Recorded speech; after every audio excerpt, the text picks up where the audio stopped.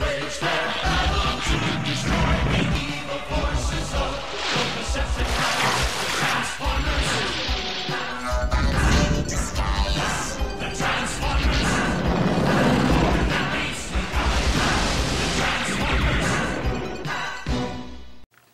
Welcome, ladies and gentlemen, to another exciting edition of Transformers Reviews. Well, today, guys, if you clicked on this video, you know that we are going to be looking at the Transformers Collectors Club version of Punch and Counterpunch, along with his fellow mold mates, Sideswipe and Sunstreaker. So if we go ahead and we're going to start off with Sunstreaker here.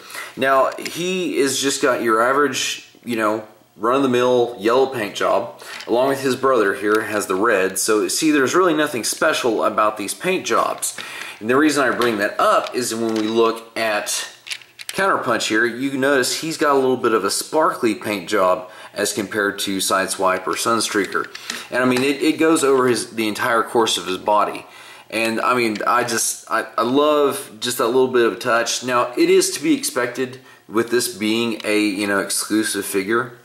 But also, I want you to take note of something else, is if we compare the air intake on these guys, if you notice, Sideswipes are painted silver. And if you look at Sunstreakers, they're just the gray molded plastic. But if you look over here, what they've done is they've just painted the interiors of the air intake silver, and then the rest of it's black. Now, the back parts from here back on all three of these guys are the same. Now, if you can kind of see the difference in the paint jobs here, because Sunstreaker is one that mostly there's nothing really going on the sides. He's just plain Jane. Well, we look at Sideswipe, he's all of a sudden got this little bit of a detail on the side, which, I'm cool, helps differentiate him.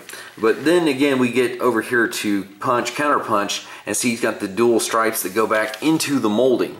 So all three of these guys, so if you look at their tail, all three of their license plates say something different. So for Sunstreaker here, we have one that says "We are 84." Then this one is just "Swipe" for Sideswipe. And then this one is really kind of, I think, probably my favorite, because it stands for Punch, Counterpunch. So I was like, okay, that's kind of clever. Plus, again, with it, it's cool that all these guys have their tail lights. But, with Sideswipe and Sunstreaker, aside from the taillights, it's just that solid, either black or kind of grayish-brown paint.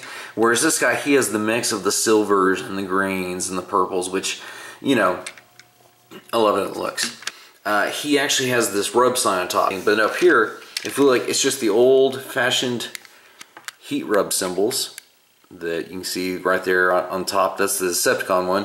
And this becomes just one of his robot mode's chest. So when we get to robot mode, you'll start seeing more of the differences. So speaking of that, what we will go ahead and do is we will go ahead and we will put all three of these guys in their robot modes.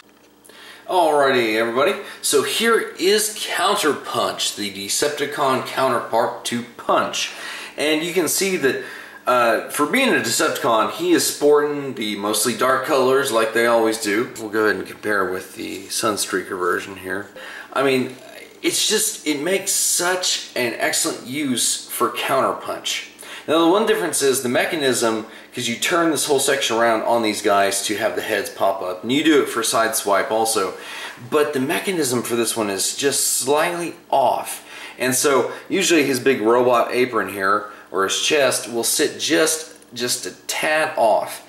But I found out that you can actually turn it and force it to actually sit straight up and down. But if you do tap it, it has a tension to I don't know, it's something with the mechanism. I've seen other reviews where they talk about how it's kind of messed up a little bit, and it may be due to the fact that this mold has been reused like 20 times before they made Counterpunch.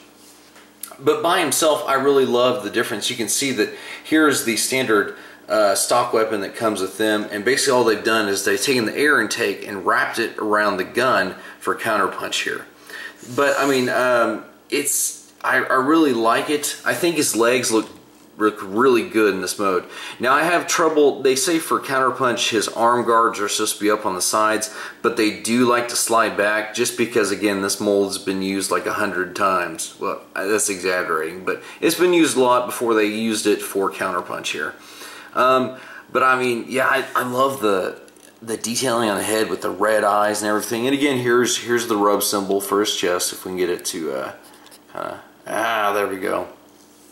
But yeah, I think I like it better than his Autobot robot mode. But speaking of that, let's go ahead and let's take a look at that real quickly. Alrighty everybody, here is Punch in robot mode.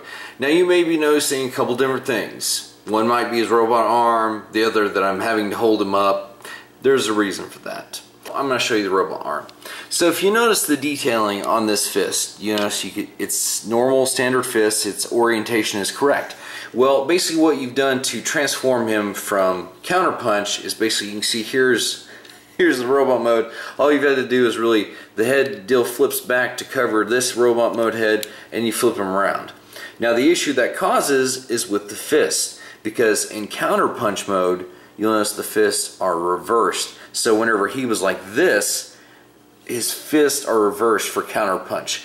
But when you flip him around to be his actual self, the fists are now in the correct orientation. So you can swap the fist if you want, depending upon which robot mode you want to display him in more, but that is the issue. Now, the bigger issue for me is the fact that he cannot actually stand up. And that's due to the fact that where these feet are positioned, because you notice on these guys, it's this side of the leg, and that gives enough clearance for the foot to where it can balance itself a little bit more. But when you see it's turned like this, all the weight is wanting to send back, and the feet can't extend far enough forward. Now, I've seen people actually turn his legs, you know, in different ways, and where he can stand. But to me, that made the robot mode leg just a little too big. So what I've done is I've kind of taken some, this is just kind of just rough engineering here. I've taken some cardboard, and I'm going to paint these black so that if I choose to display them in this robot mode, and basically all they do is they just slide up behind this little tab right here and underneath the kneecap, so where they slide up and in there.